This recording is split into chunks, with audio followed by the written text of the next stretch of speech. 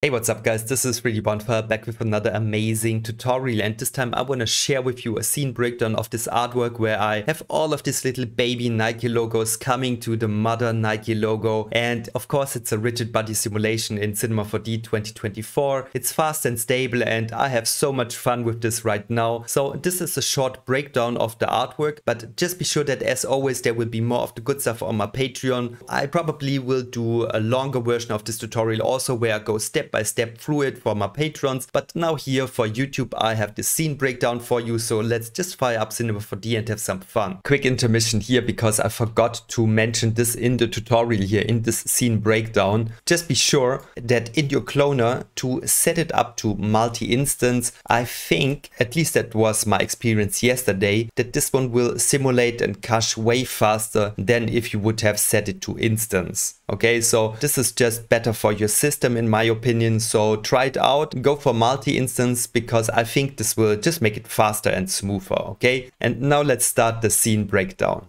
This time I want to just play a little bit more with rigid bodies. You can see here these Nike logos, they just come in really nice, they slide on the floor and then they move around this big Nike logo like the mother of these children maybe, okay? Anyway, it's some nice movement and it's not that complex, but it looks nice. So this is actually often my approach in design, that it doesn't have to be super complex, but you just have to have a nice idea. And for example here, I just feel like this is a nice little animation with only a couple of design elements. I especially like the glass here, so look at these beautiful reflections. You could even make this, of course, more interesting by, for example, booling a hole into the floor and let this big Nike logo go up and down like I did it in the previous rigid body simulation. So this one is pushing up and down and will throw these little baby particles up and down also.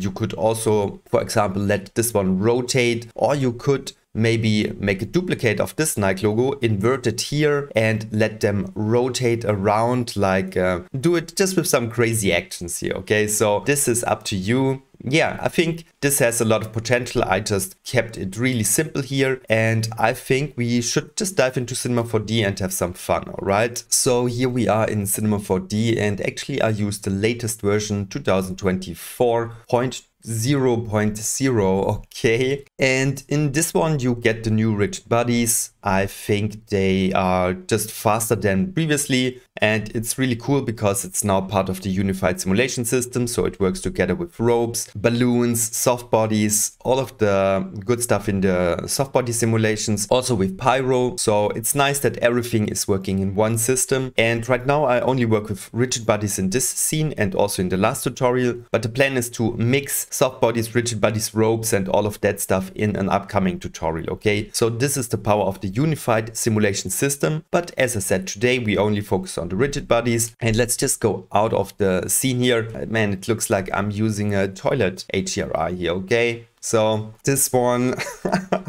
this one is giving some good light actually, okay? So this is why I'm using it, but it's always kind of funny to see the background here. So for example, you can just go into your dome and make the background invisible, so that's just a bit more friendly here. Anyway, the scene is pretty simple here. You can see that I built this element here, it's this one, and actually first I wanted to bool something out of it. So you can see that I used the same technique like last time, where I just use a bool object. This is the plane object. Okay, it's called plane because I started with a plane, but then I made a shape like this one. So these rigid bodies, they just gently slide down into this area here, almost like something for skaters with a skateboard or something like that. Okay, and originally I booled a shape out of it like this one here. Let's just see when I activate the bool. Yes, then you get this hole into it. So this could also be an option if you want to fill a hole with other stuff. Then you can do it, for example, with a bool to get a nice shape here. But then I decided that I don't want to do it like this, but I just want to put a logo on top of it. All right, I just want to have it here and they gather around this logo.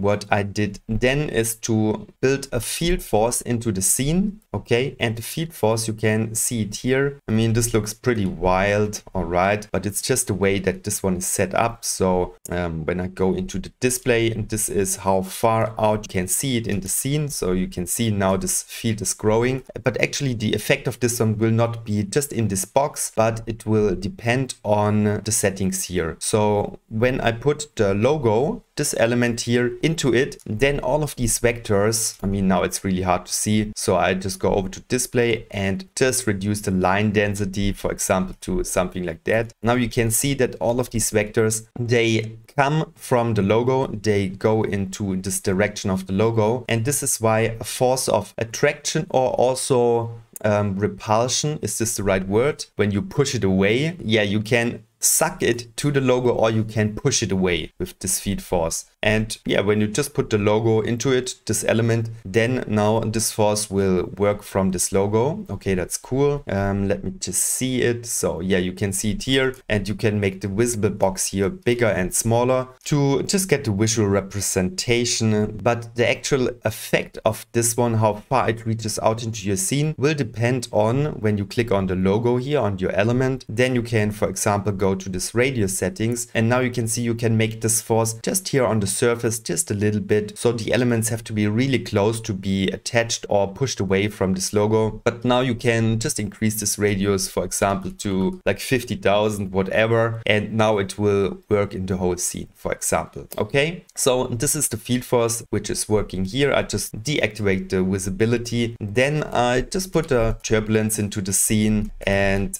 yeah, you can see this. There is some really nice turbulent movement in the scene, okay, which makes it just more organic and fluid and just looks nice. So if you want to have some extra noise into the scene to get like this organic moving pattern, you could consider to put a turbulence into your scene, all right? The size of this noise, like this movement here, for example, this depends on the scale setting of your turbulence. So if you would put this one to 300, then you will get a bigger movement, like a bigger noise on top of your scene, which will direct the movement a little bit, and then you just set up the strength, how strong you need it in your scene. Okay, so what I also did here, these particles, they start here and fall down, but then I direct them a little bit from here more to the center. So I want them more or less here and not go like this one straight down. And how do I do that? You can see it here just a little bit. They are more angled towards the center. Also here you get this slightly diagonal movement here, and I'm doing this one with a wind force on both sides. So here is actually a wind which is blowing just gently from this side. It has a wind power of 400 centimeters, so it's quite strong, but this will help you to just guide these particles to the center, and then I fade the strength out from the inner area where the strength is at 100% to the outer area where it has 0%. So from here on, I don't need any wind effector anymore. Okay, so it's just here to push these outer particles into the center, and I do the same thing from the other side, and then you get a movement like this one. Anyway, I think I didn't mention that of course you need collider tags on all of your elements which collide with your particles. So you can see here on this plane object, I have the collider tag. Also, of course, on the center logo here, just put a collider tag on it, and when I press NB,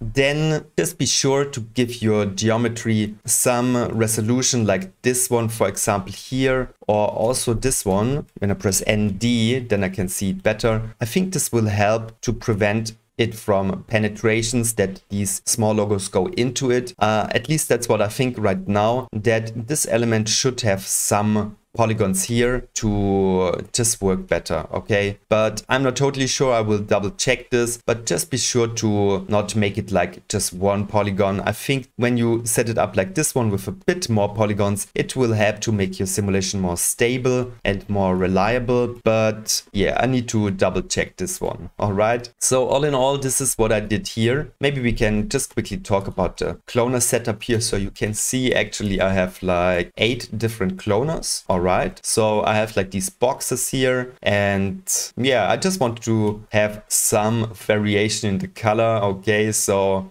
I think when I set it up like this one, then you get like yellow and then the pink ones, and this is just a nice mixing here. So yeah, I think this is just cool to still have areas where it is all yellow and blue, but it is also mixing, and yeah, you just get the nice variation like this one. But this is totally up to you how you want to set it up. You can of course also, for example, put these ones behind it, okay, so it doesn't mix that strong already here, and they will come in like blue and behind it will be the purple and stuff like that. So this is just up to you, and it's just fun to play with it, honestly. So yeah, what else can I say here? I mean, the particles, you already can see it, but I use like these tiny logos here, okay, NB, to see them. So you can see I made these ones a little bit more round and not as sharp as, for example, this one. So this one is really sharp like the original logo vector, but these ones I wanted to make them a bit more friendly. It will also help with the collisions when this angle here and there is not super sharp. So yeah, this is why I did that. And yeah, what else can I say here? Let's just go into the cloner. Let's see. Okay, this is the amount of clones. Let's just also go into the tag here. I think I reduced the thickness of it to 0.3. This one is originally on 1.5, but if you have it like this one with the thickness, then there will be between your objects and your collision, there will be like the safety margin around it, like this invisible border to just help the simulation. And when you do it like this, then your elements will slightly levitate over your collider objects. So just be sure to reduce this, for example, to something like this one. You can also go lower with it, but just be sure that when you go too low, when you are too exact with your collisions between your rigid bodies and your collider objects, then it can happen that some of them will fall through the floor, okay, and it doesn't detect the collision fast enough because you only have like a really short collision margin for the system, and then it could happen that some particles will penetrate through your plane or your collider object, okay? So just be sure about that. And one last thing that I can mention here, please play with the friction of your rigid bodies and also your collider elements. So let's just see here, I reduced the friction quite strong. This will help the particles to really slide along it quite easily. But when you have some friction, then it will be more like, yeah, they could stay here or just slide a little bit, or they will go like bump, bump, bump, something like this one, like a stone, okay? Could also happen. So just play with the friction. And this is playing always together between your collider objects and the friction in your rigid bodies here, okay? So this will play together, and yeah, just play with it, all right? So this was a short scene breakdown here. So maybe I will also do a step-by-step after this one, but yeah, for now I just did a little scene breakdown. I still hope that this was helpful for some of you guys. Have an amazing day. Thanks for your time. Bye, everyone.